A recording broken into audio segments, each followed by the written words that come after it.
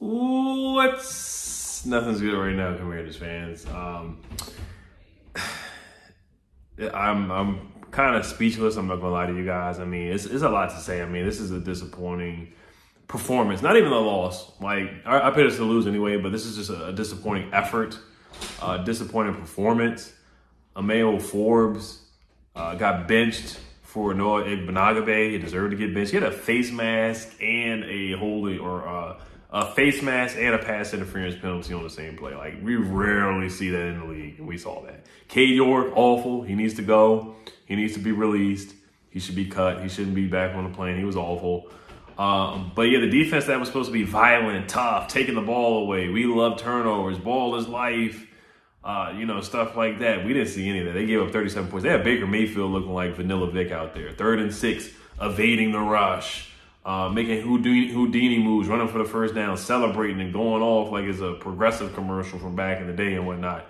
It was rough. And then Mike Evans, he did what he did. Like, we all knew that was going to happen. Mike Evans, we knew Mike Evans was going to go out there and get a couple touchdowns. We knew Chris Godwin was going to go out there and cook. We knew that was going to happen. But yeah, against Mikey Sainristil, there was a breakdown. And see, the thing is, like, this could have been worse for the defense. This could have been worse.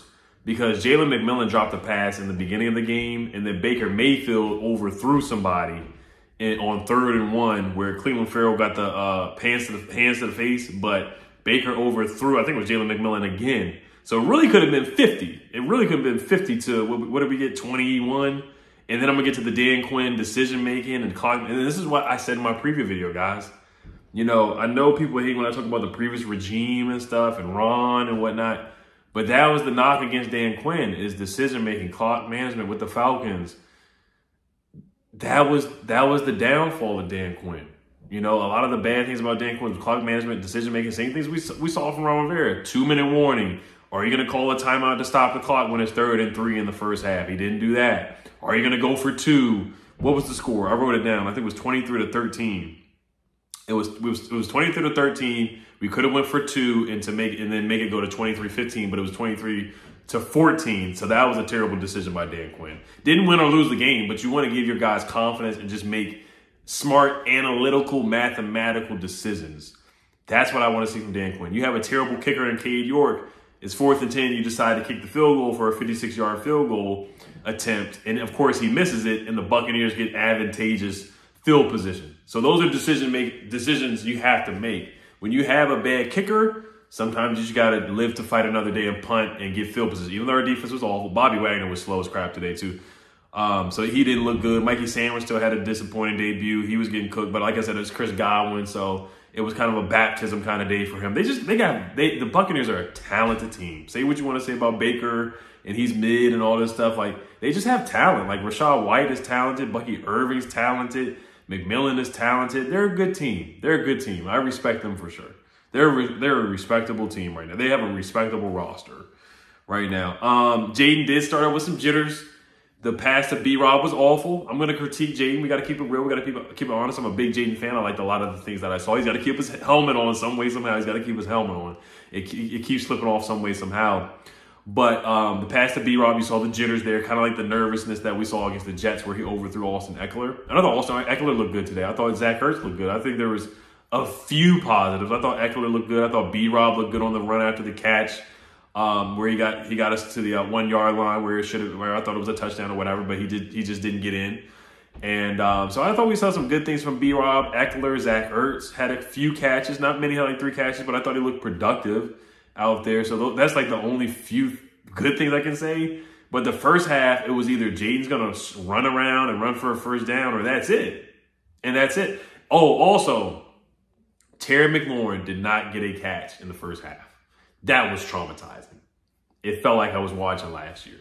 That was awful. You cannot go through the whole first half without Terry McLaurin catching a screen pass, a bubble screen, a slant, something. He has to get the football. He has to get the football some way, somehow. An end around. Our best player on offense has to touch the football. He has to touch the football. You can't do that, Cliff. You can't do that. 3rd and 18, you throw a trick play to Luke McCaffrey. You're supposed to throw the ball downfield. You can't do that, Cliff. That's unacceptable in my opinion. That's just unacceptable. And then Jaden overthrew Terry where he beat Jamel Dean. And I said this, like, there's going to be opportunities down the field for this team. There's going to be opportunity. Noah Brown was inactive. Like, that was odd. You bring him in, you sign him. He's inactive. Is he really not ready to go with this receiving core? He's not better than the other guys on the receiving core to be on the roster. Like, that was weird. So is he not ready? He was practicing with Jaden after practice and what, taking more reps, and he's inactive?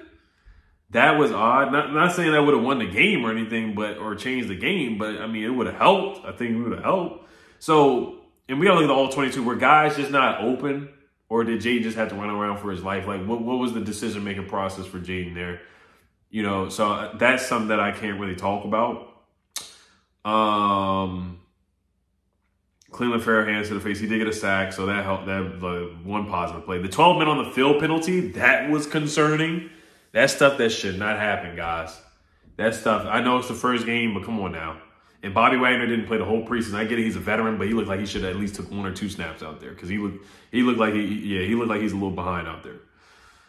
Ben St. Juste dropped the interception. That was a Carlos Rogers kind of drop. It was a tough catch to make, but we gotta want nice things. We gotta ball his life, right? You gotta catch that interception, Ben St. Juste. You gotta do that.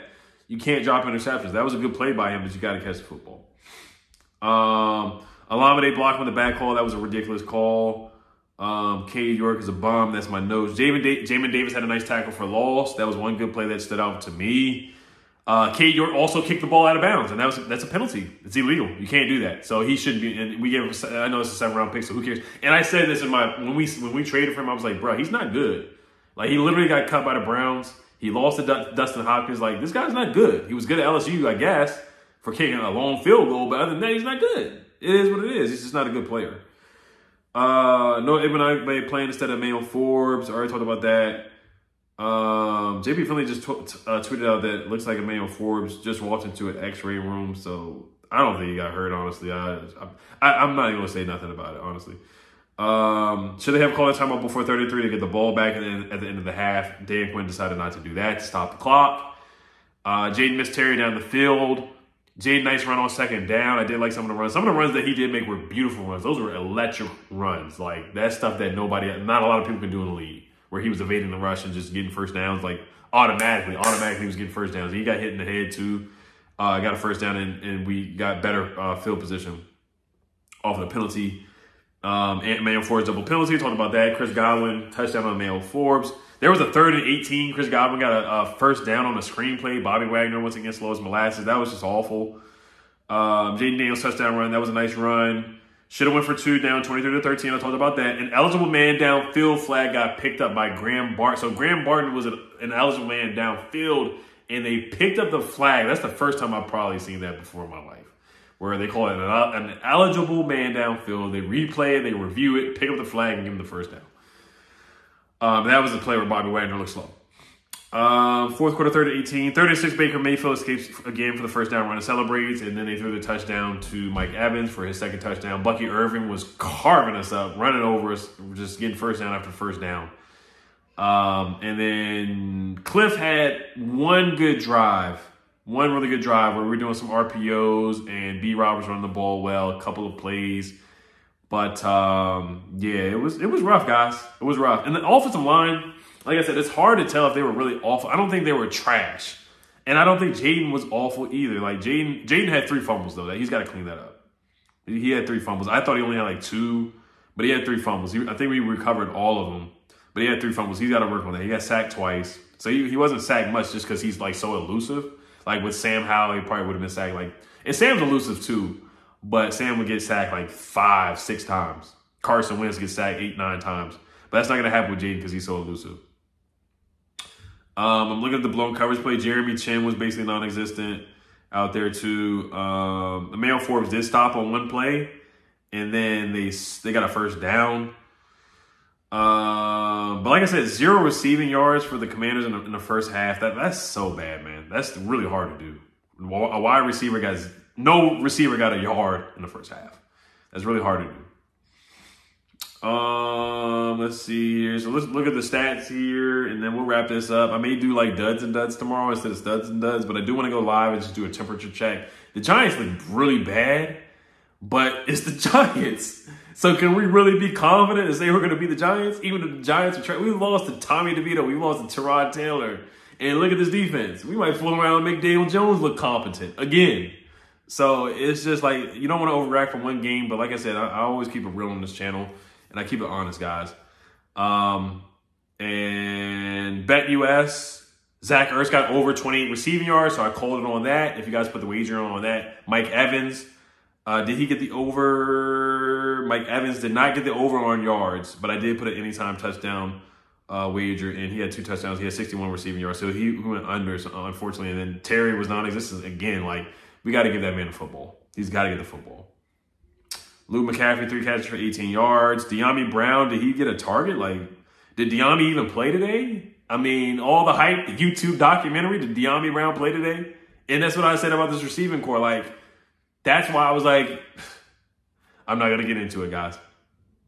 I'm not going to get into it because I just didn't think we had the autonomy to really trade anybody when the receiving core that we had. Like, who are we trading people when we don't have receivers?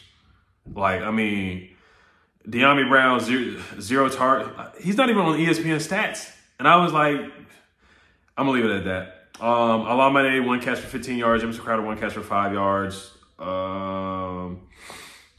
And then Baker Mayfield looked like a legitimate Pro Bowl. 4 touchdown passes for Baker, 24 for 30.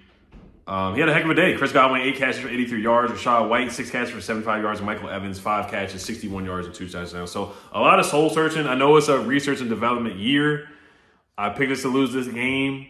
And for the Giants game, it's up in the air, guys. I don't know at this point. But like I said, you know, Jaden, he has some things to work on. His legs are incredible. His legs are immaculate and incredible. Like the way he can run. But he's got to get it together. He's got to get the jitters out. He's got to find Terry. You got to connect with your best player. It is what you got to connect with your best player. You really do. At the end of the day, you got to find a way to get Terry McLaurin to football because that's a huge way that Jaden's going to be successful in this league. He's got to be able to do that. And Dan Quinn's got to wake up. I think who's the guy who makes the decision making, the analytics? Whoever's doing the analytical decision making, they got to go at this point. And Kate York's got to go. They got to be fired. Or released, and then Emmanuel Forbes, I don't know what to do with him at this point, but he's a lost cause. He's a lost cause at this point. Joey Jr., coaching staff, whatever, I don't think there's a coaching staff that can really fix him and make him a great corner in this league. I think right now at this point, Emmanuel Forbes, he's just a rotational corner. He is what he is, and Ron Rivera messed up. He done messed up with that pick. So, all right, guys, you guys let me know what you guys think about everything. Like I said, I try not to overreact, but I just kept it real in this video as I always do. And we'll see what happens against the Giants. I'll go live around 8 o'clock tomorrow night just to do a temperature check, get the pulse of you guys and whatnot. And we move, and look at the film, and move on to the next week and focus on the Giants. It's a winnable game, but it's going to be a tough game. All right, guys, Helter Commanders, as always, peace.